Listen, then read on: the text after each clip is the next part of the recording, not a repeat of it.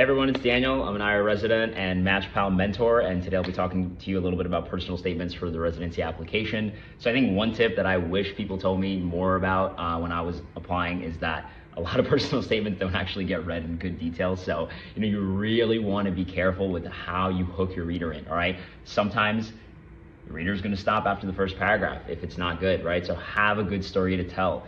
It should be evoking emotion. It should be a story about you and your journey to how you got here to this point, and thinking about, where are you going to go from here? What skills and experiences have you had that make you unique and that have led you to making the decision of pursuing this specialty, and how are you going to utilize those skills to be a fantastic resident and an asset to your program? So keep that in mind when you're writing your personal statement. And if you want an expert resident mentor to review, please give us a DM or visit our website, and we can review your personal statement for you. Make sure that you're selling yourself to the best of your abilities when you're applying to residency.